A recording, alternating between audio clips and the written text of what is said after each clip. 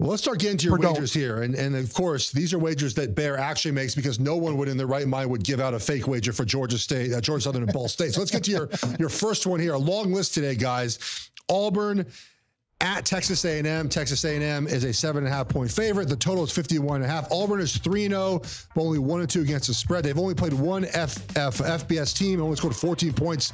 That game against Cal. A&M is 2-1. They bounced back last weekend against Monroe, which you had as one of your best bets after the road loss to Miami in week 2. Bear, what do you got here? You mentioned the Cal game, the Auburn at Cal game. It was unbelievable. Like 14 points. Peyton Thorne was 9, 14, 80-something yards. Turned it over a bunch.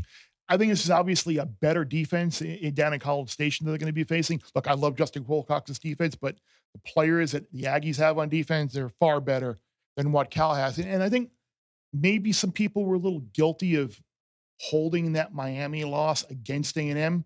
What happens if Miami turns out to be pretty good? Miami might be pretty good, and that loss all of a sudden doesn't look as bad. So, like, look, A&M's got the better roster. I know historically this game has created some kind of weird results and some upsets, but I don't think that's going to be the case here. I think the A&M defense controls the line of scrimmage. I think they run the ball. I think Wingman and offense continue to evolve throughout the year with Stewart and the group of players that they have. I like the Aggies here lately at 7.5. One thing I like to look at when it comes to college football is explosive play rates. I feel like the sport can be boiled down to sometimes, can you create explosive plays on offense and can you prevent them on defense? And Auburn cannot create explosive plays on offense. No, which is amazing for a Hugh Freeze type offense, but I think it shows what Hugh inherited and how far they have to go, certainly in the skill positions. When you're playing A&M, you have to create explosive plays. You can't. A&M's front is too good to go to pickleball them, right? 4 yards, 3 yards, 4 yards. So I think A&M is turning the right play here, laying the 7.5. Let's hope so. Pick number 2 here. Stay in the SEC. Mississippi State plus 6.5 versus South Carolina. Total is 48.5. Mississippi State is 2-1, but they're only 1-2 against the spread. They just got blown out by the Tigers at home. The LSU Tigers. South Carolina is 1-2. They lost to both FBS teams they played. That would be North Carolina and Georgia, and they've only won once against Furman. What do you got, Bear? It's weird because they were Bulldogs were an absolute no-show last week against LSU, and it's not like Will Rogers has suddenly forgotten how to play quarterback. I mean, the guy. I mean. It just does go to show you how great of an offensive mind Mike Leach was to be able to put him in great positions to succeed. But I would think at some point Mississippi State Rogers will play better. At some point they're not going to convert only 30% on third down, which is what they're doing this year. And I just worry about the residuals of South Carolina last week. You lose Juice Wells. You're in a physical game with Georgia that you're leading at halftime, and then you do absolutely nothing in the second half. We saw this team really do nothing against North Carolina in the opener. And now you're a big favorite, a big underdog rather against Georgia. Now you're close to a touchdown favorite, 7-point favorite, 6.5 at home against a Mississippi State team that is going to be motivated to improve on what they showed last week. I'm going to take Mississippi State here and the 6.5. I think South Carolina is a little overvalued here. This feels like an extreme overreaction to what we saw last weekend, right? Where LSU blows out Mississippi State. South Carolina plays close with Georgia. As I mentioned, they lost by 2 touchdowns to Georgia and 2 touchdowns to North Carolina, and they beat Furman. Like, Mississippi State has played Power 5 conference teams so far, and this feels like a complete overreaction. I mean, that feels like college football all the time, right? Like the overreaction from one week to the other, and you get almost near a touchdown on a Mississippi State team who's played people. South Carolina has lost the 2 best teams they played by 2 touchdowns. All right, moving right along here.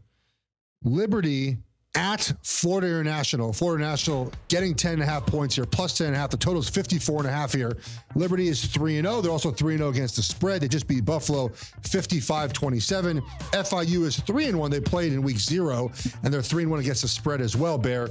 Who you got here? Well, I had New Mexico State a couple of weeks ago against Liberty, and the turnover fairy got me again. At some point, the turnover fairy has to stop with Liberty, right? I feel like every team I wager on, the turnover fairy hurts me. Oh, no, I'm with you. No matter what. That was the story of my week last week. It's been brutal, but Liberty's +8 on the year.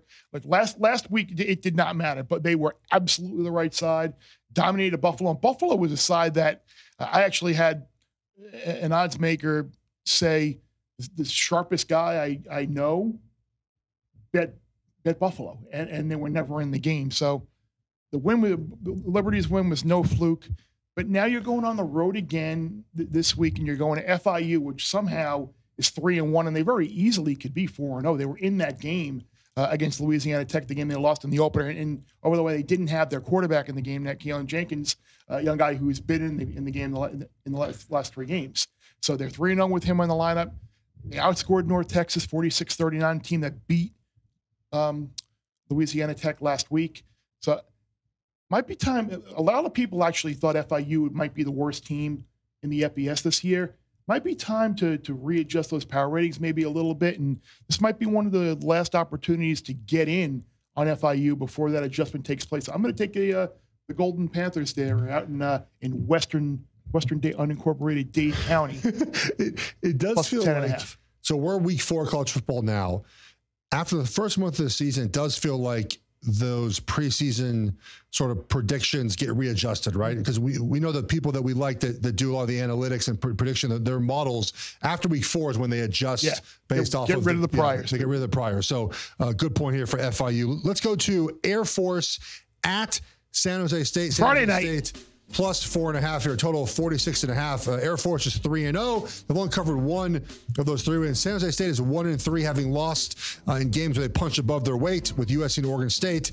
Who do you got here, Bear? Well, you mentioned Air Force is 3-0, but you look at the wins. You beat an FCS team, Robert Morris, a team that just entered FBS from FCS, Sam Houston State, and then Utah State, who's one of the Mountain West's worst teams. So you're 3-0, but I'm not, again, we talked about this a little bit last week about how to compare records of teams based on opposite opponents. And Syracuse had that great 2-0 start, blowing out Colgate and Western Michigan, and then Purdue was in the game with them. So I think if you look at San Jose State, the USC game, the Oregon State game, fine, what was going to happen was going to happen. But the game against Toledo last week, their defense actually played well. They were in the 21-17, a loss against a team that probably is going to win the MAC. Against Air Force, you're not going to get many possessions. Correct. And you need to capitalize on your possessions. So one of the good things about Cordero and the San Jose State offense is they've only turned the ball over twice on the year. So odds are maybe you're only going to get 8 or 9 possessions. But if you're not going to give them away, you're going to be able to maximize those possessions. So I think Cordero and that offense will give the Fly Boys a little bit of problem. We all want a little Friday night entertainment, right? So I figure why not take San Jose State plus the points here on Friday night and be entertained. Cordero was the Mountain West preseason quarterback of the year, so people are very high on him. The thing is, and I'm probably jaded by this, I watched San Jose State play an entire game against USC. Entire game against Oregon State. Yeah, again, correct. I'm very jaded after watching them play those games because they looked atrocious for a team that, as we talked about, was a Mountain West favorite. That was Boise State, who hasn't looked terribly good either, right? It's a Mountain West favorite. But Cordero can play. He's in his 6th season. Like, he can play football. Right. And now he goes down in competition. We saw last weekend that looked better than against those powerhouse teams. All right, let's get to your next game. And again, guys, this is how you know Bear is betting these games. He's not giving you Georgia Southern at Ball State here. Ball State, Notre Dame, Ohio State. Ball. We want the other team from Ohio. We want the other team from Indiana, Muncie, Indiana. And it's about the South Bend, Indiana. Georgia Southern is 2-1. They're 2-0-1 against the spread. Ball State is 1-2. They played 2 SEC teams though before beating up Indiana State last weekend. Who you got here with Ball State? Yeah, and those games, Ball State against Kentucky and Georgia, I think they were both scoreless at the end of the first quarter. So they came out and they competed for a quarter before predictably getting blown out. And I think Ball State might be catching Georgia Southern at the right time, because Georgia Southern had the game against Wisconsin, turned it over 6 times, put up a bunch of yards, had an upset chance, and then the game got away from them late. Now you got to go back on the road again. Far less heralded team, far less desirable locale, tougher to get up for this game. Like I think Ball State might be catching Davis Brim and Georgia Southern at the right time here. Like, look at the situation as well in college football, which is something that I like to look at. Massive game at Wisconsin, Power 5, chance to pull a big upset. Next week you have Coastal Carolina at home, who's a team you're going to be competing with in your league. It feels like an ultimate sandwich game type of spot And this is a situation where I'm going to take Ball State and that defense against Georgia Southern. So give me the Cardinals plus the 6.5. When you have two teams that aren't as great on defense but score a bunch of points, you just default to the home team in points most of the time. It feels like that's a good place to be, right? You would think so, yeah. If your thought process is that they're going to be a bunch of points scored in the game, you would expect the underdog to be able to kind of match point for point. So yeah, I can see that. Is Georgia Southern the fighting Clay Heltons? They are the fighting Clay Heltons. The fighting Clay Heltons. I like Clay Helton. He just was not ready for that USC job, but that happens. No, it was one of those where it never felt like. I don't want to say it never felt like he had a chance because SC gave him every chance. Yeah. It felt like it was just destined to fail from the start because the fans did not. Correct. This is a much better place for him. All right, Bear, we got one more. I know you guys are sticking with us here because gambling group chat's coming up in a few minutes, and we cover all the big games there, guys, okay? Tulsa +4 at Northern Illinois. Total is 54.5. Tulsa's 1-2 straight up. They got slaughtered by Washington, Oklahoma. That happens. We got two good football teams. Northern Illinois is 1-2, but they've scored 11 points in back-to-back losses.